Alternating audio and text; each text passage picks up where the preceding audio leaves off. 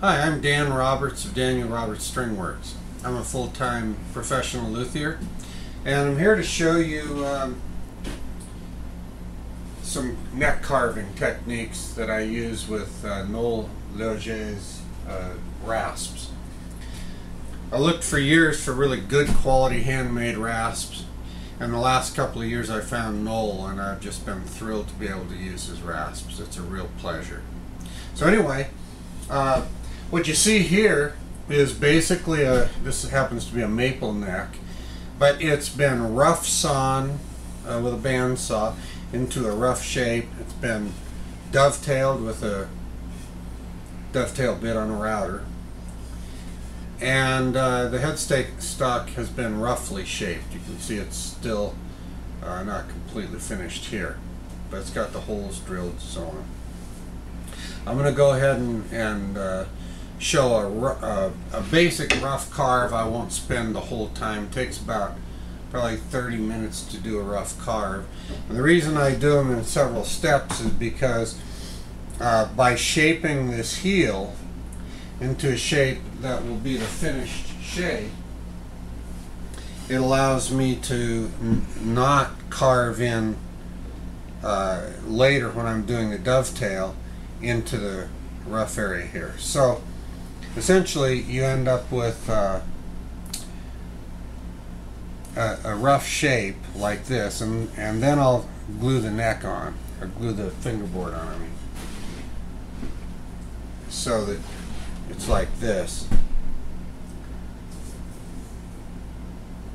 And then I do the final carving at that point.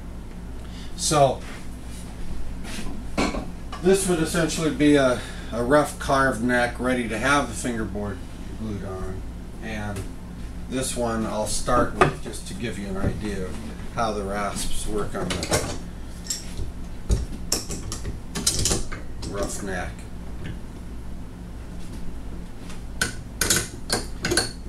I have several different necks I do, everything from custom to a modern profile neck and a vintage profile neck, which is bigger and a harder V profile.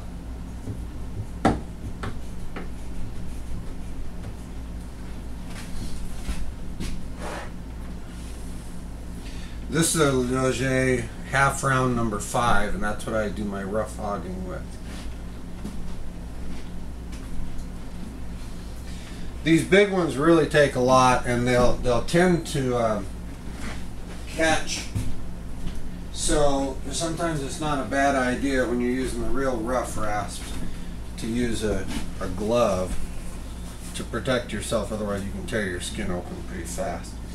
The other thing to remember is that ideally, though it does take a little bit of elbow grease, you don't really want to end up doing all the work with your muscles. You want to let the rasp do the work. So that means, you know, a little gentler approach usually works best.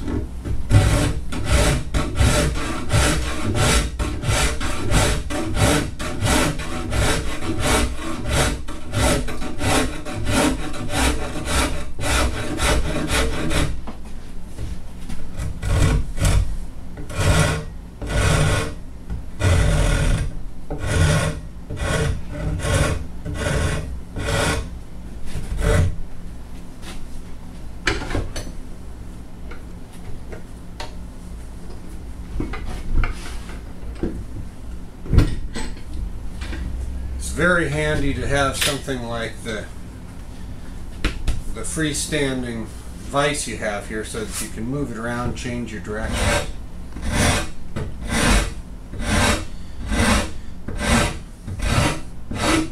One thing that's very key is that you don't carve one area to close to a final point before you move into another area.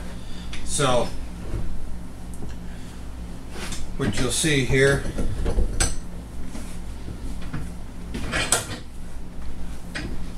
is I'm going ahead and working the transitions. I'll be working in the heel transition area. This half round has a more extreme radius, which works great in these to rough out these rougher areas.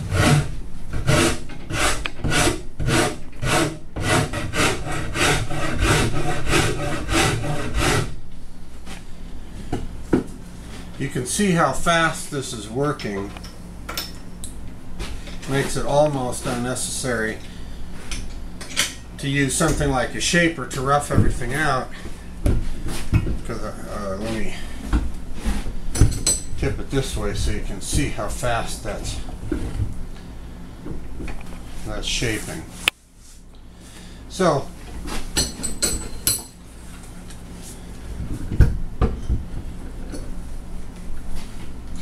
I'll use the rough rasp a little bit more.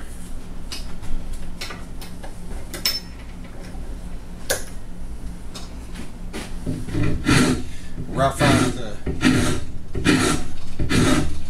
heel area.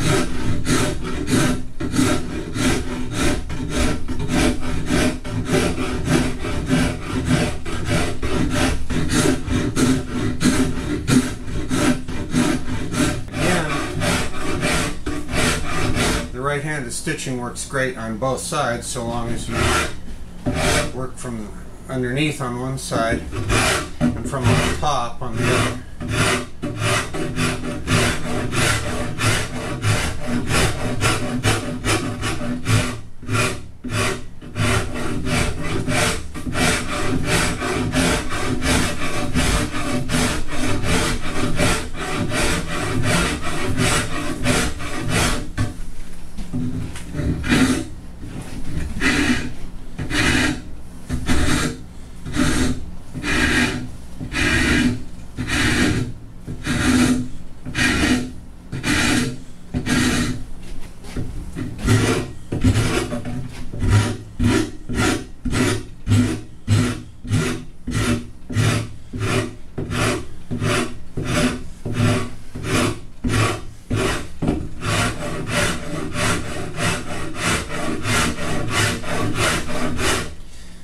I use maple on archtop necks, octave mandolin necks, and you know, most commonly, and occasionally when I'm doing a flat top made out of maple.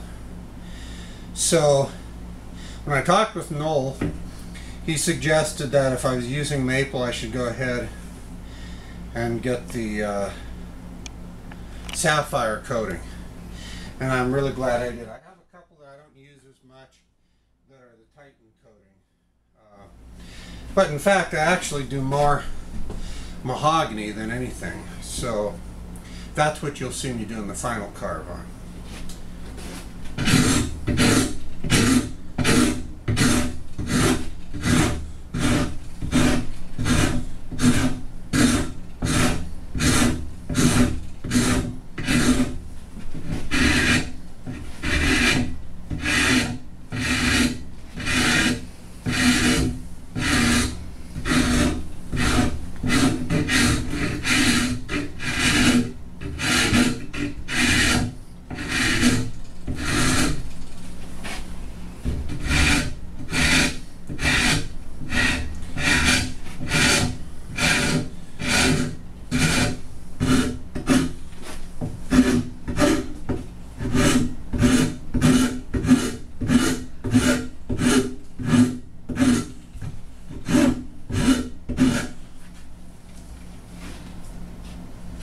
I have a number 6 modeler's rasp now that I use quite a lot down in these curved areas.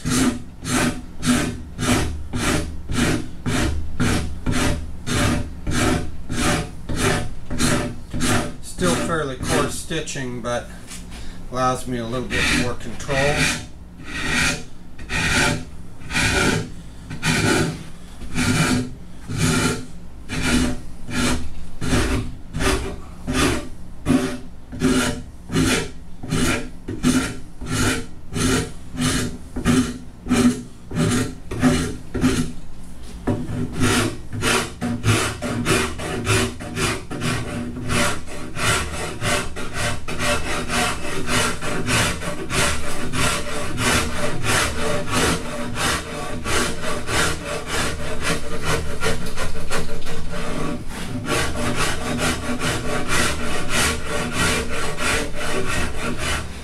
At this point I want to be sure that I don't get too far in here and end up undercutting where the fingerboard will go. So I can't do any final carving. I want to bring this heel area, I'm going to use a French heel so it'll come to a point or a ridge like you see on this one. And I'm not going to spend too much time here, but essentially that's what we're doing, is we're going to rough out the shape.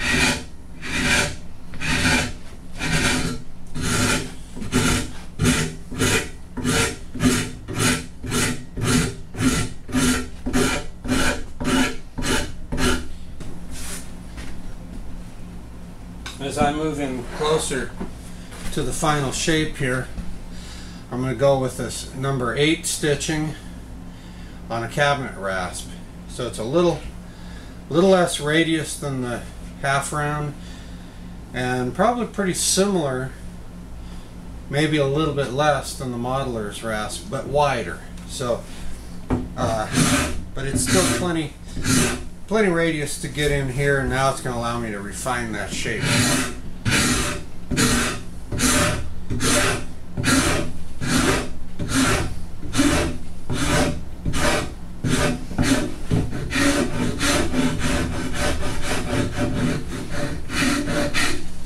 We'll go back to the modeler's rasp to introduce some curve and sweep into here, almost an hourglass shape.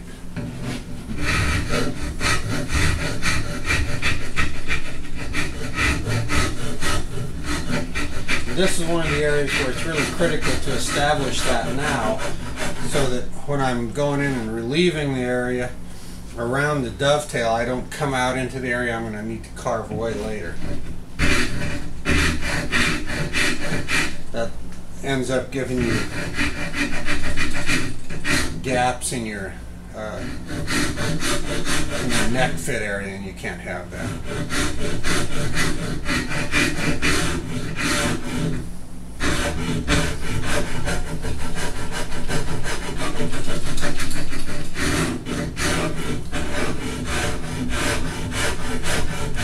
I don't know if you can see this gentle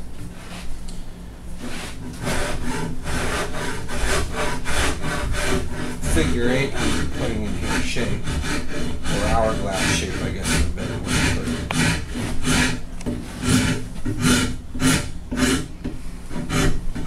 I don't need to worry too much down in here. That's going to get taken in against the fingerboard later. I just basically want to introduce that shape.